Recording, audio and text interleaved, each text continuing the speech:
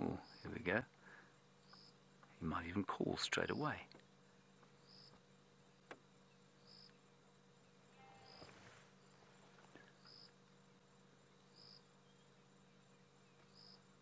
Right, well, on we go. I'm going to have to get around the other side here, everyone. And Sebastian, you just tell me when you need to go into infrared.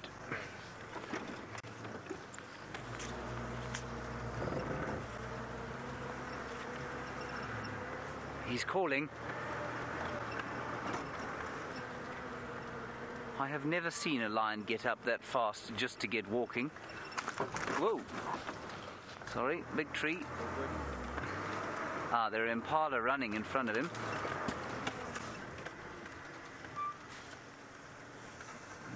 Elephants have made such a mess here.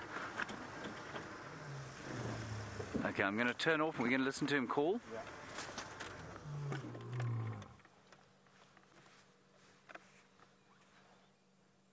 And again. Come on, do it again.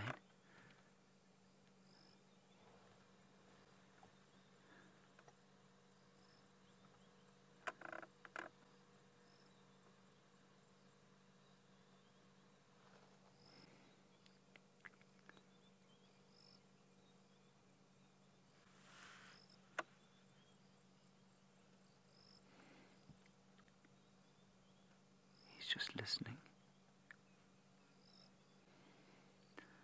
I wonder if he didn't hear a lion calling in the distance, and maybe that's why he got up, looking for his brothers. He's in very fine condition. He's got a big fat belly.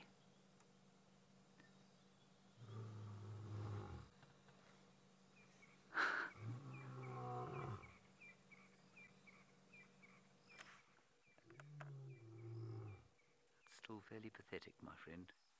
Let's go. Still no good.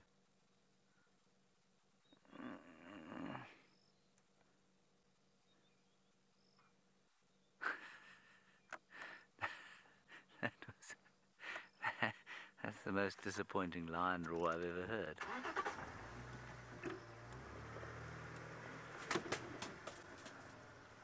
Apparently he was doing the same pathetic call this morning. Now look here.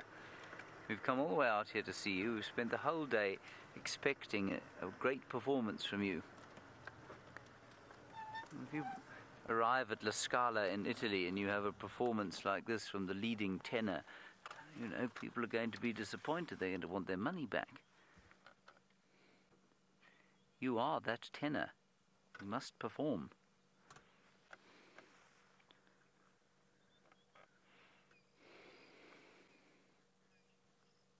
So thank you to all of your encouragement to him to roar. We do need him desperately to do some roaring.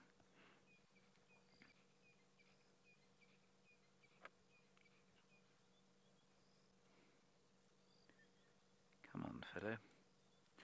So I think the agreement was this morning that this was Mfumo. Is that correct? I think that was the agreement. I haven't seen the other side of his face to see if his very large scar is still there.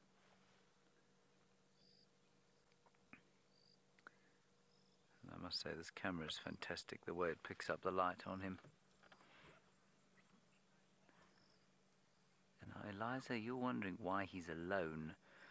Male coalitions of lions, especially big ones of 4, often split up, Eliza. They will move around patrolling different parts of the territory. Often a coalition of 4 will almost split completely into 2 and 2, and they may join up from time to time, but will spend their lives almost exclusively apart. The Matimbas were a very good example of that. But these guys, they haven't split up yet. They do seem to spend quite a lot of time apart, though. I don't think it's anything permanent, but he's calling to make contact with his brothers.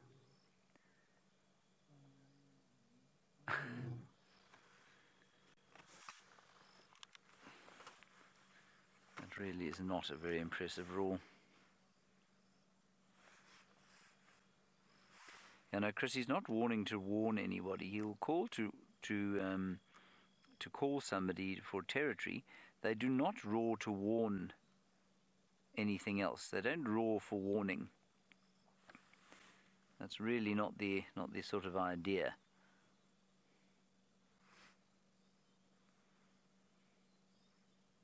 So they'll only ever roar in order to advertise their territory or to call their mates and say, "Here I am."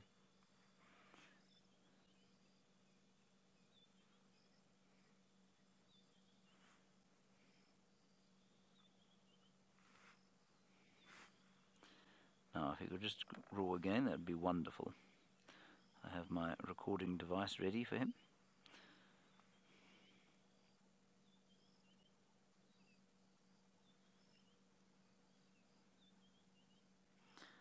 As you can see now, he's just giving us a bit of a listen. He's listening to what's going on around him.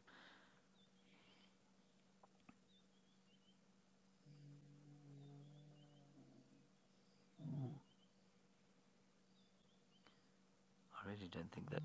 Here we go, here we go.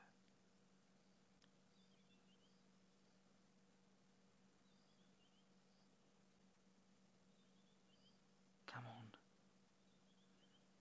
Do it. It really is bizarre. It's weird.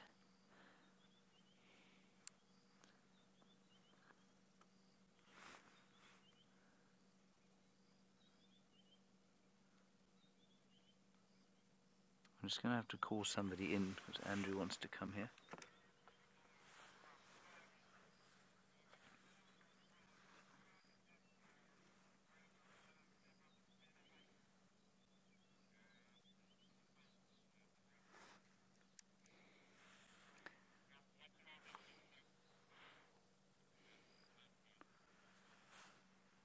Andrew, just come down Impala Road.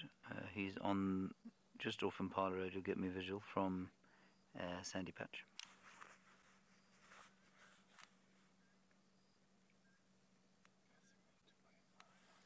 Yeah, okay. We're going to put the infrared on now, everybody, so the colour's going to change slightly. Louise will then fiddle the colour in the final control, and you'll go from the sort of fairly sickening green to black and white, which is much nicer. There we are.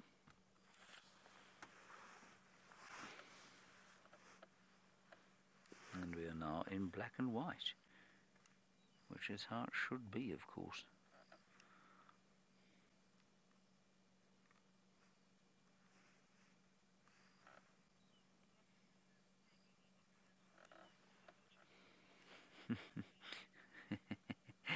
And many of you saying I need to cut him some slack because he's just woken up and hasn't had his coffee yet.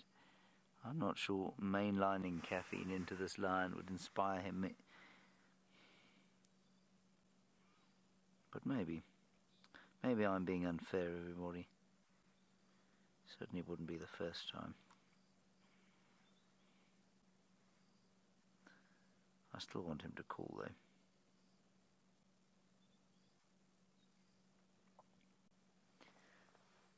At least his head's up. I suppose that's something, isn't it?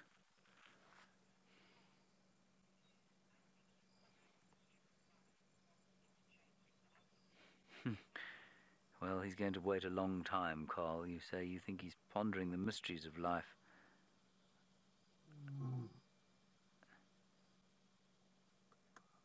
And waiting for...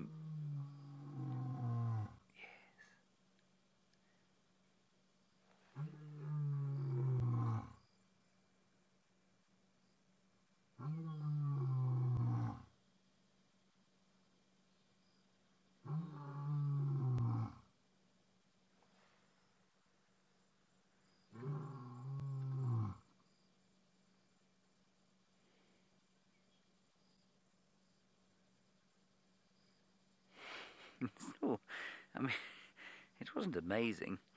Carl, you say he's pondering the mysteries of life and listening to see if I'll give the answers. I think he's going to wait a long time. I'll have no answers, Carl.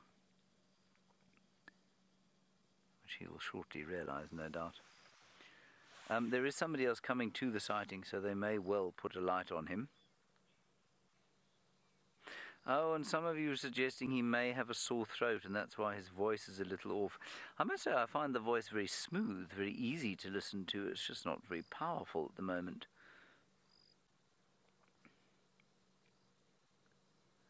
You know, normally a lion's a little bit like Joe Cocker. Powerful, gravelly voice, as opposed to, I don't know, Roy Orbison, I suppose, who was very powerful, but much less gravelly. Or Cliff Richard, who was very smooth but not very powerful. This is the Cliff Richard of lions. Hello, Cliff. That's the light from the other vehicle, everyone.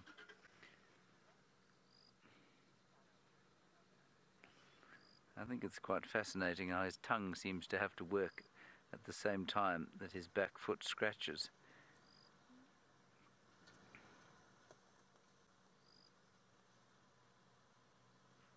Isn't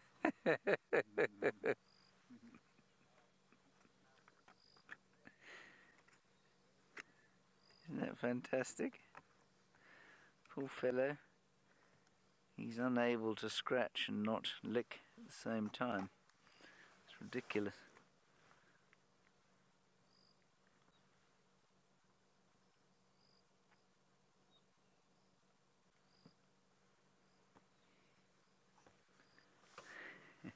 Louise says her dog does the same.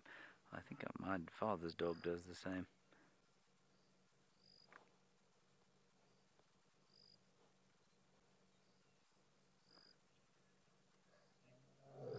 Oh, here we go.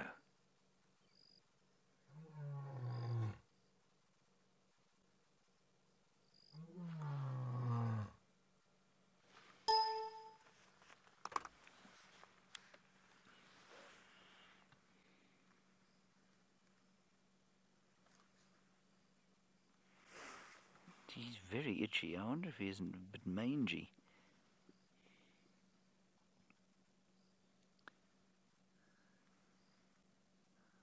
Well, let's certainly hope not.